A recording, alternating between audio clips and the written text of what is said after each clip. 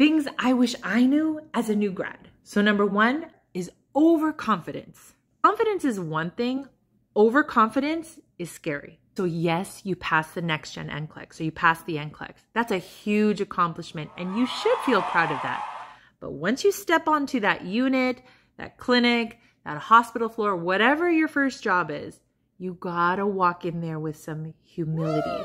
So you've got to understand that first year of practice, you are still learning the ropes. Instead of being overconfident and think you know it all, instead walk with some humility and an eagerness to learn. Seek those opportunities for learning and really use the network and the resources around you to expand your knowledge and skills.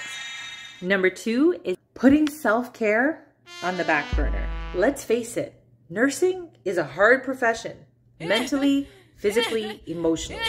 You gotta prioritize self-care, your sleep, your diet, your physical activity, because that is what's going to sustain you in this profession long-term.